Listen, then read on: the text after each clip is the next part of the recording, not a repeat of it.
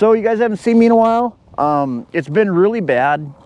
Travel, gosh, you name it. I mean, so travel's been bad. We've got 2 feet of snow on the lakes, and literally in about a week, it has totally melted off. You can see we're down to the ice here. I haven't really put out any videos because I just haven't been able to. But today, out doing some pan fishing. Gonna go for some bluegills, hoping to keep some, maybe some crappies.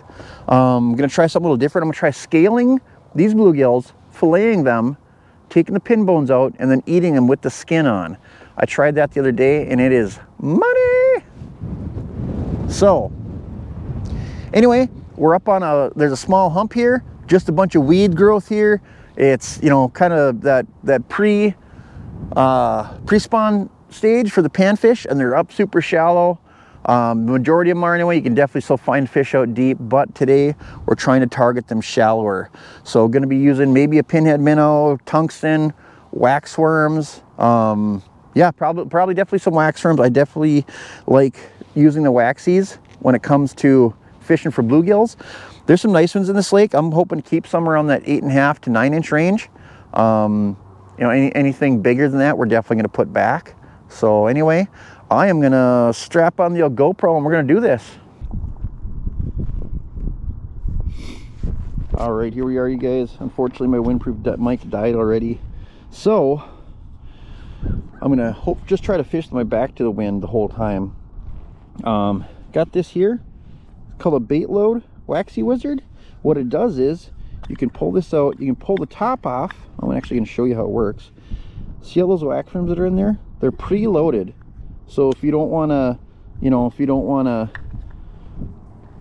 open a big box of wax worms, whatever, you know, a puck, dig around in there, or if you just don't like touching them, so you can see a slot in there, and you can spin this around, see that, to whatever slot you want. Right there's a wax worm in there. Okay, so I'm just going to run my hook down here, see that, and you can just put the wax worm on just like that. This is it's like a small independent company that has made this product, and I've so far this year I've used it for maybe a month or so, and I'm liking it. That way you don't, you know, they aren't blowing around, dust all over the place. But yeah, I'm gonna put their link in the description on there for you guys to check out.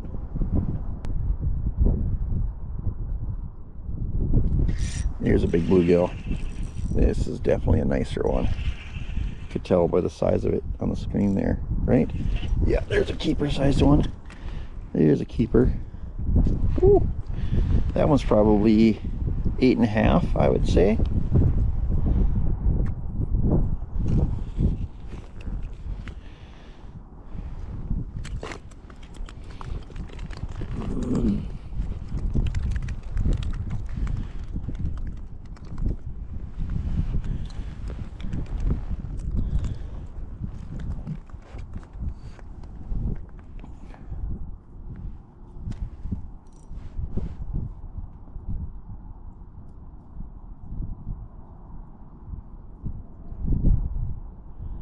Another nice bluegill coming up to it right now. Yeah, there we go. Those bluegills approach it really super, like, cautiously. There we go.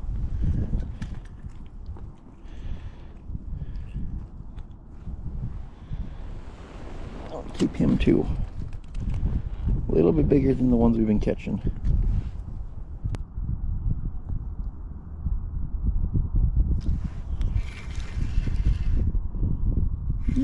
Might have a bigger one.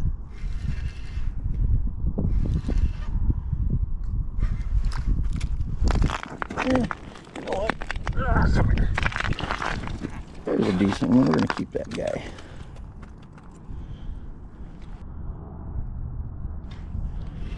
There we go. There's a bigger fish.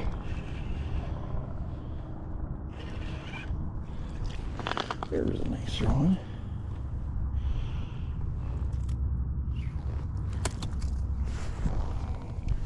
Hey, what's up everybody? So, second part to this video, I kind of jumped straight from the fishing right to this part of the video here. I found a different way to fry fish, and I think it's the tastiest way to fry fish, But I'll tell you what, it is a giant pain in the ace to do this, because so I didn't put the process on here, but I'm going to show you what I did here. Okay, I got my deep fryer here, got a towel here. That way when I'm done frying these fish, put them on the towel so they can get rid of some of that grease. Apologize for my messy kitchen here. I'm a trapper and a fisherman, so I'm not a clean freak, but we got some frying magic here. Got some in a bag. And if you look at these fillets, check that out, you guys. Like, see what I did here? So what I did was I took a big spoon, and I literally scaled all these fish, you know, because there's some crappies and some nice bluegills here.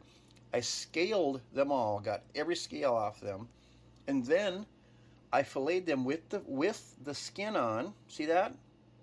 And then I took out that strip of pin bones there. Okay, so basically, I mean, all I did was added a step. Okay, it's a normal fillet, but I left the skin on. And if anybody knows anything about frying fish, skin equals flavor. Okay, my favorite way to fry fish is normally cut the head off, you know, take the guts out, take the fins off, and deep fry them whole with the tail on, because that skin tastes so good.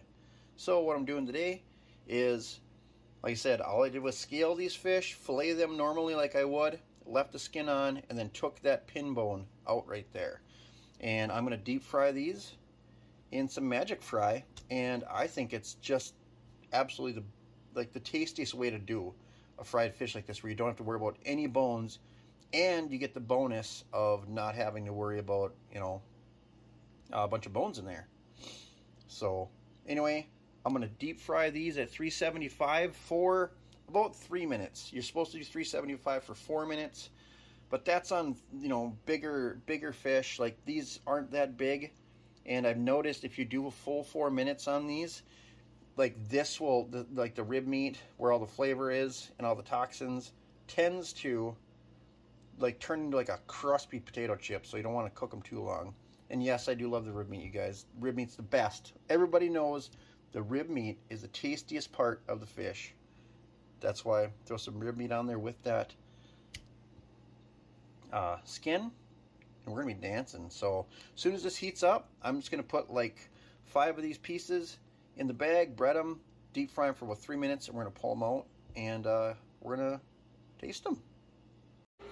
All right, unplug the deep fryer, hit these babies about 3.5 minutes roughly at 375 degrees. Look how golden brown they are, you guys.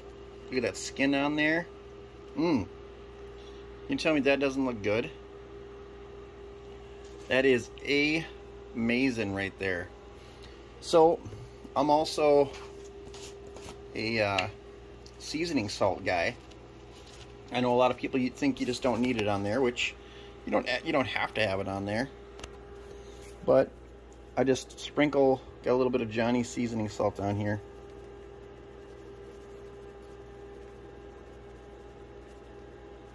Like I said, a little bit. I'm not gonna douse all my fish in it. But there we go. Try this guy here. It's probably cooled down enough. Skin on. Skin on.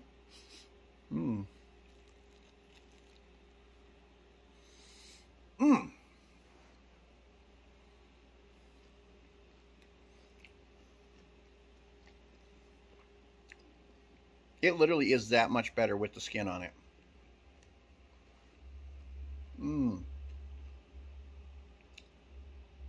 Some people are probably going to say it's unhealthy or something. I don't know. I don't care. I'm going to die eventually. Might as well die happy. Oh, it's good stuff. The crunch. The crunch is amazing. This is top notch, you guys. I'm not kidding you. Like I said, it's more work. I advise you to clean them someplace that you can get scales. Kitchen is not the place, because now I had to clean the kitchen. But a fish cleaning shack outside somewhere, anywhere else you can get scales on, whatever. I know they make scalers, they make automatic scalers, they make all kinds of stuff. But remove the skin, fillet these fish, remove the pin bones, or remove the scales, but leave the skin on when you fillet these bad boys, and you're going to have something that is magical. So, best? What do you guys think? Some of you guys tried this before? I don't know. I think it's fantastic. Anyway, a little catch and cook for you guys to, I don't know, maybe end the ice season. I'm on beaver trapping right now, so I don't know if I'm going to make it on the ice or not, but it's been a rough end of the year with all the snow and everything. I haven't been putting out videos, but open water is going to be here, and I'll be putting out a lot of spring fishing videos. Pretty excited for open water, and I got some beaver trapping coming on. So anyway, hope you guys enjoyed my video. Please like, share, subscribe. Peace.